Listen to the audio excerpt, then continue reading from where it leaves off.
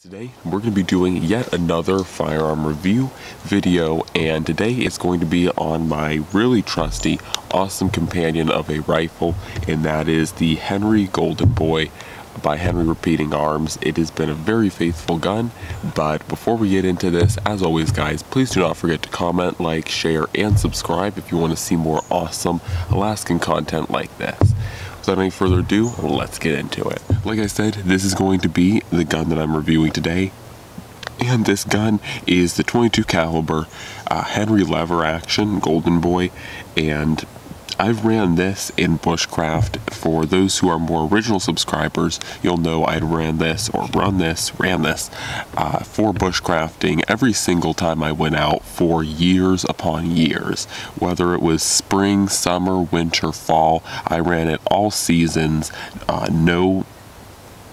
no boundaries to it, no limits, ran it hard, and this thing has quite a few battle scars on it to prove that it is a real user firearm. Of course, it doesn't really look like it from here, but you guys can see there are some, hopefully you guys can see, there are just some battered up pieces to the stock, because like I said, this is a real user firearm. This is not a safe queen at all. It went into the woods with me, got carried all around hunting all over Alaska, and it's held up very well.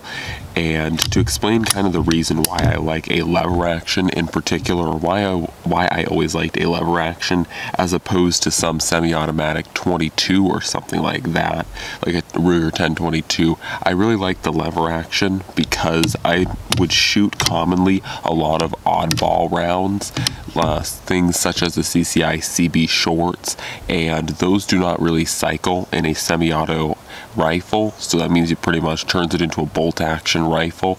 But what I liked about the lever action was because it was designed to be a manual design, because this was a whole manual design, it could chamber anything and shoot it just as fast. So you could shoot full velocity rounds equally as fast as you could shoot CB shorts. There's no discrepancy, and like I said, this is designed to manually cycle rounds, so there's really no discrepancy in any type of chambering of any type of round.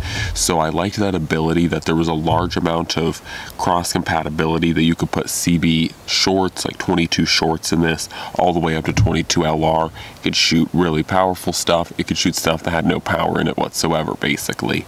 And so that was the primary reason. The other reason is that I do enjoy the capacity of this rifle. It holds anywhere from 16 22 LRs all the way to like 21 CB shorts, so this thing has a fantastic capacity to it.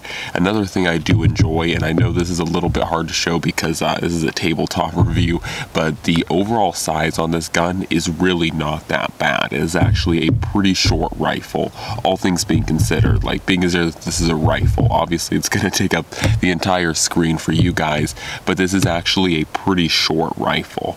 And another thing is, of course, no optics on it, because the way I ran it, I was not going for long distance shots with this rifle. They were primarily just brush shots for things like hare, grouse, squirrel, so we're talking really short range inside of 25 meters for the most part. This thing can go out pretty easily to, 30, 40 meters as well, but that really depends on your ammo too, because obviously CB short is not that powerful, so I wouldn't recommend pushing it past 25 meters, if that. So for most of the engagements though that I use this rifle for, it has very good accuracy. I can hit right where I want to. The sighting system is a little bit weird on this one, and it does use buckhorn sights, and I can't really show this without like hitting the camera and everything, but the sighting system on this gun is a little bit weird. You do have to get used to it, but once you get used to it, the accuracy is very good on it, and once again, it is very good at, 25 plus meters, so long as you know what you're doing and you know the capability of your ammo. Overall, I have really enjoyed the gun. The primary gripes I have about this gun are, one, the sighting system, which I understand it's more of a traditional type of sighting system, and so oftentimes lever actions will have this type of buckhorn sighting system.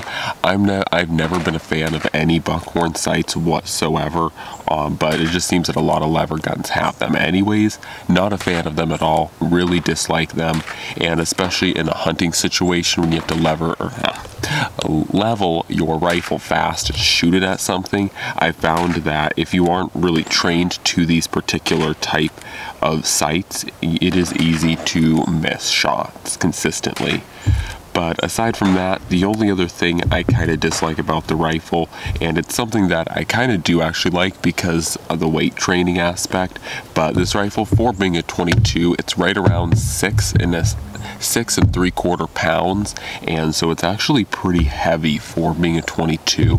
However, I will say something nice about that is the kind of weight training aspect, and what I mean by this is that from this point on, 22s and up, guns really only get heavier. So what I do like about having a gun that's, you know, around the same weight as an AR-15 or just most normal rifles is it kind of gets your muscles used to carrying that weight, so that when you transition over to something like an AR or just a hunting rifle in general, you aren't that bogged down by the weight. You're not used to something that's like a featherweight. You're kind of used to something that has weight to it.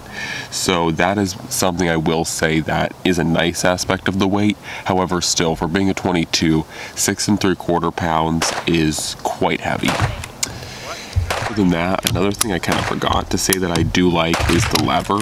On a lot of lever guns nowadays, especially ones made by Marlin and Winchester, they are pretty good lever guns, but I will say what I like about Henry is I don't necessarily know what Henry does to their lever guns, but I will say out of all of my experience, Henry has some of the smoothest levers out there, and as I'm rolling in shooting footage, you guys will see it's pretty easy to run this gun fast, and that was still me running this gun and hitting things accurately. So I wasn't trying to just do a mag dump, so to speak, with this rifle, but I was trying to cycle it fast and then still hit things accurately.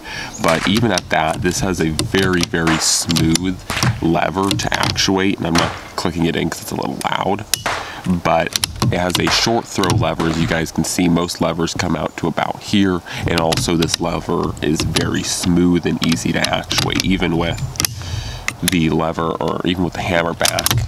It's very easy to actuate and use, and that's something that's really appreciated for especially things like grouse hunting, when you have to fire at multiple different animals, and so you have to like shoot one animal, then shoot the next animal, then shoot the next animal, so there's a lot of target transition, and for that I really do enjoy having the ability to quickly follow up with shots.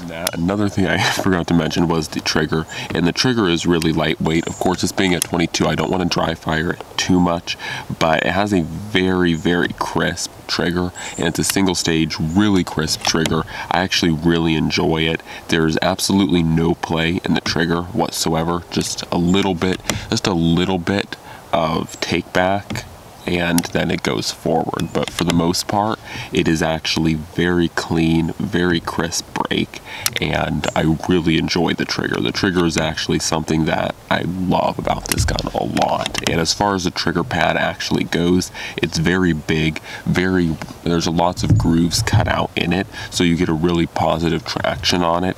In addition, something else that's nice about the fact that this is a lever gun is that there's quite a bit of room, as you guys can see, in this trigger area. So something I like about this gun is I would use it during the winter, obviously when I'd go bushcrafting, not quite at like 50 below or anything, but I could use this gun reliably with things like mechanics winter armor gloves on, and I would still have enough room to put my trigger finger in the trigger and actuate the trigger should I needed to.